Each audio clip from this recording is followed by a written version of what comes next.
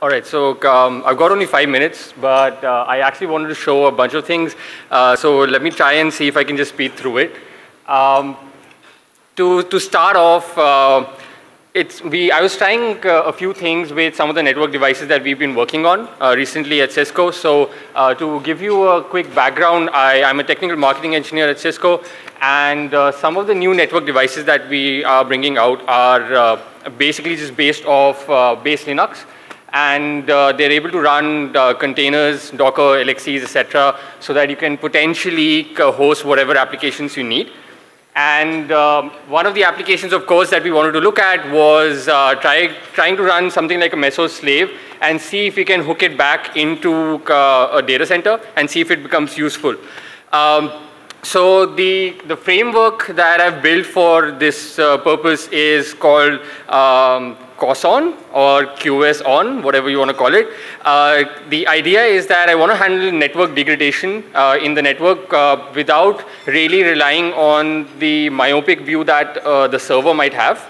So there is a lot of information that you get from the network itself in terms of how different devices are placed, what their roles are, and how they can be used to provide telemetry data, which can then affect where you put your applications on the server cluster, and also determine SDN events that you might need.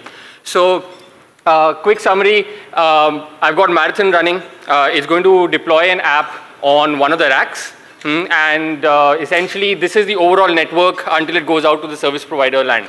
So there is a TOR switch, a top of rack switch, which effectively corresponds to a single rack. So that is the path that's being taken currently because of where the app's scheduled. But the problem is that if there is network degradation, and I don't mean network reachability issues, but stuff like lower bandwidth, jitter, or any other latency issues that you might have that can potentially be determined from the network device, all of that could pretty much amount to a network degradation problem around the path. Now, if you have problems in different parts of the network, then the problem that arises for the application is that you don't really test for the placement of an app based on the performance of the network, and therefore until you use out-of-bound systems to figure out what's actually happening with the performance of the application, you don't know that the network is affecting it. So the idea therefore was that I'll build a separate framework which will run alongside Marathon, and it will essentially take inputs, much like CPU, memory, disk resources that you have for an application that Marathon takes. You will define stuff like packet loss, bandwidth, or jitter requirements, and those will be used to effectively run distributed telemetry tasks on all the network devices on a per application basis. And once I do that, you basically have the opportunity of either moving an app completely to a different rack based on where you want to place it, simply because that particular TOR switch is not performing properly. And in that case, I can use the constraints on Marathon to change and update an app and thereby restart it. Or I can go ahead and talk to an SDN controller sitting outside, which can actually figure out how my service provider network might converge better, because if the gateway is screwed, then all your racks are screwed, so it doesn't matter, right? So in that case, a role of a network device would determine the action that you would want to take. So okay, let me quickly jump into the demo, and hopefully it just works. It's completely live, so let's see how this works out. All right, so anyway, the code's already on GitHub. You can check it out later. It's by the same name. I've got the Mesos master up and running. And in terms of the frameworks, I just have Marathon right now that's associated with the Mesos master. And there is no app running currently. At the same time, what I'm going to do is I'll go ahead and run I'll start my framework, which is going to hook onto Mesos, and will wait for applications to be scheduled on Marathon. So I start the framework. It's going to essentially expect attributes from network devices which define the role as well as the type of device that they are. So that helps it determine the action that it wants to take once telemetry data has come out. So I've got that running, and then I start basically an application client which will take JSON data to schedule an app on Marathon and on Coson.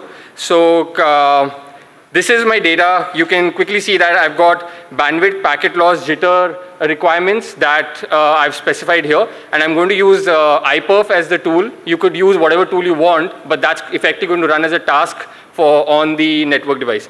And I'm going to use that to meet this criteria. So I'll quickly run that. And once I have that running, what will happen is that this is my framework running here. And at the same time, Marathon's gone ahead and, of course, created this particular application. Right now, it exists on rack 1. And in terms of my Coson framework, it's now running monitoring tasks. As you can see, it's going to continuously run them as long as the app is active to give you actual data requirements. And the last part, what I'm going to do is, because the app is currently running on rack 2, let me actually fiddle around with TOR2, which corresponds to rack 2, and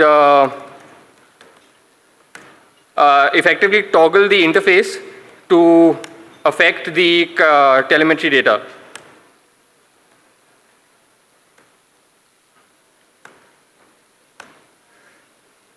And if you see here,